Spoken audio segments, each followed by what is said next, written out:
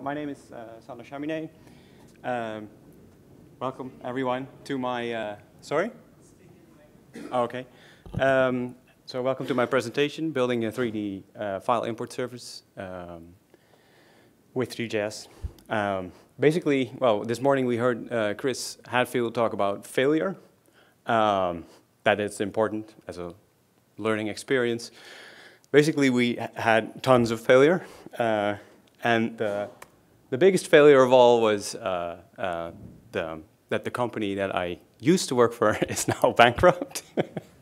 So we're going to show here, because we were a bit of an early adopter of the whole cloud infrastructure to start with, and secondly, also 3D for the web, which was in 2015 when we started with this. It was still a bit hard to export decent formats out of FME that could be used in a 3D web environment. Because as we saw in your presentation, right, you now have the cesium 3D tiles, which I gladly would have liked to be using that, but unfortunately that didn't exist in 2015.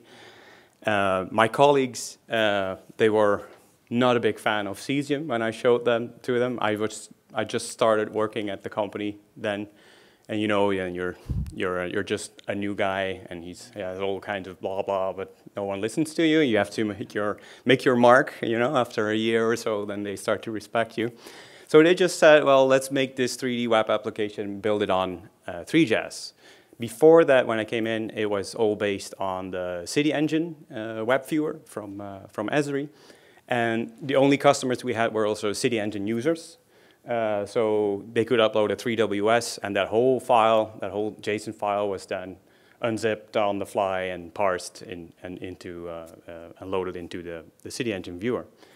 But we wanted more control and different users as well, so we decided to build our own viewer based on Three.js, which once again wasn't my choice, but that's just how it is. So these requirements were then made up in 2015. First, we needed to be able to still, of course, provide services to the 3WS users. So that still needed to be converted to Three.js. And later, we wanted to add SketchUp and Google Earth and more formats to come. But this was the initial plan. We needed to be able to deal with coordinate systems. It all had to be cloud-based so that it could integrate well, and we don't have any dedicated servers that we needed to maintain and so on. And it had to be web-ready so that the files it produced could be read by Three.js immediately without any custom parser on our behalf. And it needed to be done in a couple of months. So, well, I was just a newbie at the company. I was like, how am I going to do this? I know one tool that can read a lot of formats and is nice, especially for rapid prototyping purposes, and that's FME. So I started off with an interesting journey. So the biggest challenge was, well, first I started playing with FME Cloud, because that was, you know, just taking off. And I was like, yeah, that's the way we should go. So I made a little workbench. Uploaded the workspace to the FME Cloud, and it had a SketchUp reader in it. And it didn't work. And I was like, ooh, that's a bit of a letdown. Because SketchUp uses an SDK that is only there for Mac and Windows, and not for Linux, where FME Cloud was running on. So that started this whole crazy operation that we basically needed to recreate FME Cloud in a Windows environment, which back then also Docker was not something that was available yet. Well, it's still not really working well. I think it's getting there, but so we came up with this, well, typically. So a user would be sitting there on that computer, the front end. They would upload a file, a 3D file, a model, that will be put in S3. And then through the back end of the website, which was running on Node.js, that would then do a job submit REST query to the FME server. That would work its magic, and once it's done, it would send an SQS notification back to our backend. We chose SQS because, well, sometimes the backend might go down or whatever, and then this converted 3D file never came in to the user. So once the backend was back online, then it would see, hey, there's still an SQS message in the queue, and then it would fetch all the data related to the model. Then at the background, there was a Lambda script. Like every 5 minutes, it would poll the status of the FME server, see if jobs were piling up, report to CloudWatch, and theoretically, we had it working, but we never used it because we hardly had any customers. But CloudWatch could then scale up the whole thing. These engines you see there, they are running in auto-scaling subnets. Is everyone still following me? I don't know how much AWS knowledge everyone has. Okay, just ask any questions if we still have time. Yeah, then the output of the job was then written back to S3 partially. That was the 3D meshes and everything and the textures. And we also had a record in the MongoDB database that told us what kind of object it was. Sometimes objects contain attribute data, and we wanted to manipulate that attribute data. So we put that in the database for easy editing. And the 3D files, they were never supposed to be edited.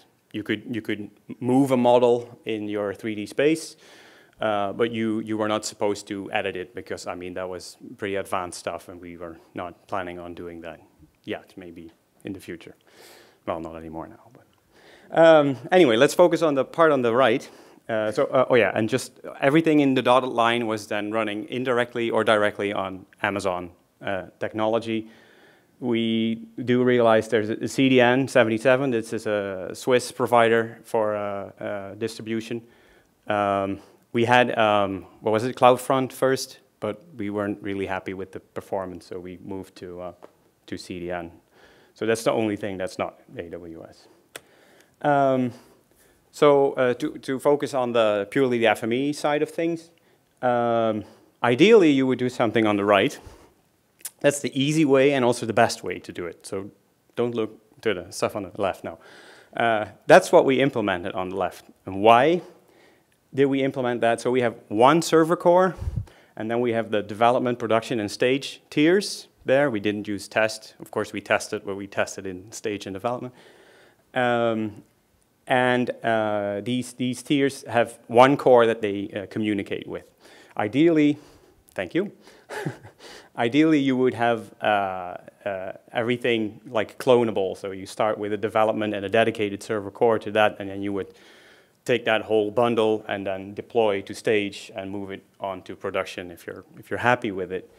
I don't know how it works. I think FME Cloud uses the solution on the right as well. They have dedicated servers and engines. They're agnostic of each other, basically. But we had to, well, the reason why we chose the stuff on the left was we had more control over how the licenses were used, because we never paid for any licenses. We got them as a courtesy from FME. And I'm not supposed to say that, yeah.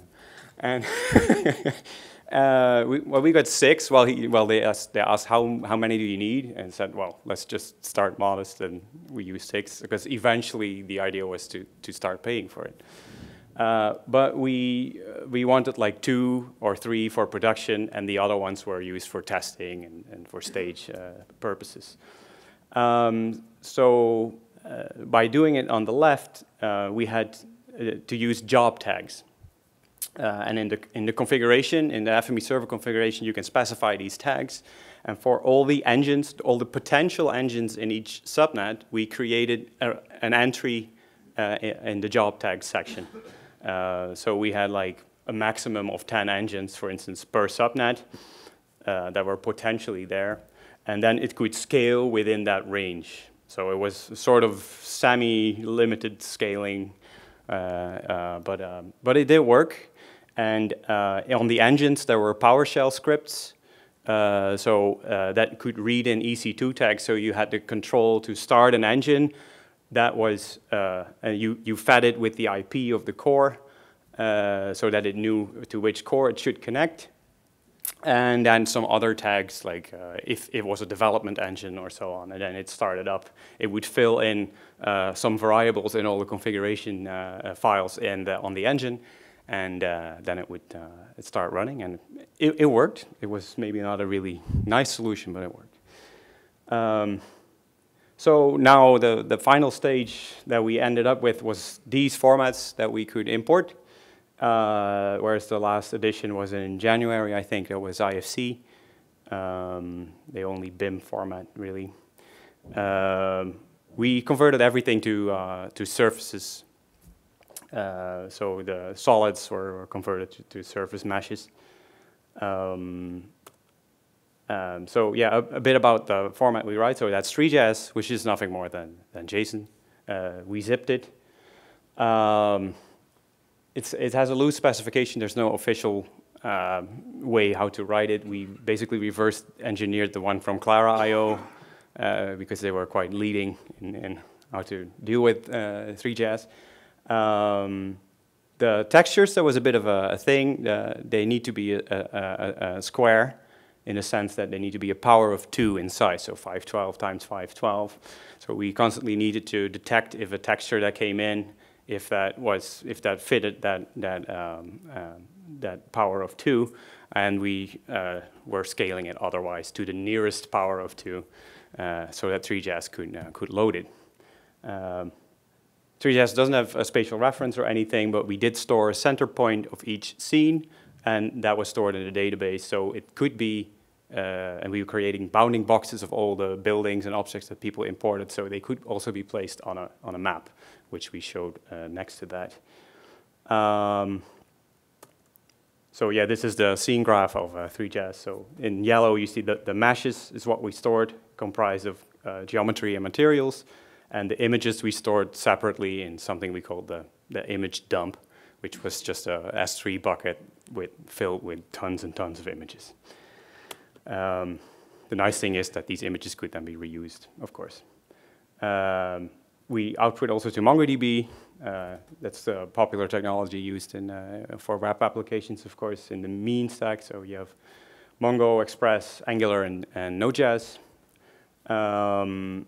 Well, in 2016, this read-write support for MongoDB showed up in FME. We were like, hallelujah, that's nice. Let's use that. But it didn't support replica sets, which on the production we definitely needed. So we couldn't write out to those. And there was no validation. And of course, you can say, well, it's schemaless, yes, so what do you expect? But you need some kind of validation to make sure that you're not putting utter junk in there.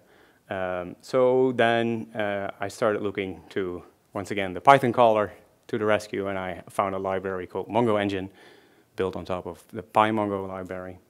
And that could deal, you could just give it a schema, or actually just a Python class that was the definition of the schema, and then it would validate all your data accordingly. Logging, we created a Python class that was initiated during startup. And that Python class could then be called from a status reporter custom transformer that we had, so to do it in a nice FME way. And we could also call it directly from any Python caller scripts, and we had a lot of Python caller scripts in the whole thing, to also log issues. Because it was very important that this workspace, I always say workbench, this workspace would never crash. And if it crashed, then then we had a fallback mechanism for that, but it always needed to report something, because you cannot leave a user with a hanging job. Something needed to come back. So in this reporter, we had a dictionary that was just counting the amounts of textures that were dropped because of some issue that they had, or geometries that were incorrect and were also dropped because they had errors in them. All these validation things were ending up in that. And then on the shutdown script, it would write to MongoDB all these errors at once, but not, of course, 20 times like this texture failed, that texture failed, but just like 2 textures were dropped because of some reason, so that the user had some kind of feedback on what was going wrong. And if MongoDB was down for some reason, that was like a severe error, of course, and then we got a Slack message that's saying like there is something bad is really happening now. You need to check this. We were working in an agile development team. We used Bitbucket, Git, Jira to create issues and make new feature requests and so on. We had unit tests, made a nose. We ran it through Jenkins, so on each commit that would build the whole thing and see if everything was okay. Unfortunately, we never came up to the point to have integration tests. I would have loved that, but it didn't happen so far. But it always proved hard to test all cases. It's unbelievable what crap people sometimes upload. Also stuff with nothing in it. You know, just, what are you testing? Nothing. But even those cases, you need to check everything, or aggregates, inside aggregates, and then some empty thing there, empty geometry and null geometry, and everything would explode. Well, Owen, you probably know all the issues with that. Yeah, so we had lots of hotfixes usually on release. And then there was a pull request for logged issues, so that on a new release we could fix those things. This is the monster that I created. I know it's maybe bad practice. I don't know. Lots of custom transformers in here. Lots of Python. It's like I said, it's the hard way to do things. This is the data preparation per format. On the top you see Three.js, which is JSON that needs to be converted to generic FME, so internal format. And then below it is Google Earth, then SketchUp, then FBX, OBJ Colada, and at the bottom is IFC, which actually is a lot more complicated, but they were all wrapped in custom transformers. So we tried to extract all the attributes from it, make objects, so like to take care that buildings were really buildings and not that trees were also in there. And so we did lots of detection things and smart stuff that the user never knew about, but and then this is the generic part, so you have there you read the parameters. We had a few input parameters, but because the parameters were mainly dynamic, we also fetched from MongoDB some parameters. And then it determines which pipeline to go through, and then you have this is the generic writing where the FME internal format is converted to Three.js, written out to Mongo and to S3. That was it. Thank you very much.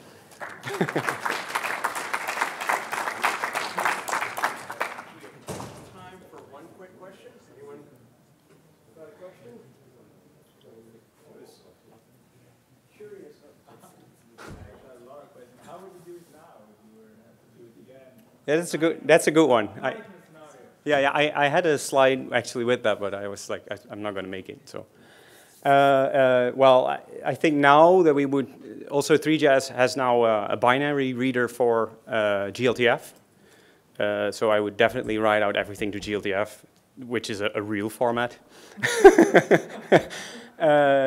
If I also had to say again, I would do everything in Cesium. But my colleagues, they were against it because it looked horrible. I totally agree with that, by the way, but of course with style sheets and everything you can customize the whole thing to look a lot nicer. But you know, that has it's a through Three.js based web renderer, right? So that's better than Three.js in my opinion. But so yeah, those are a few of the things I would have done differently. And there's tons more, but we can talk. Yeah. Thank you.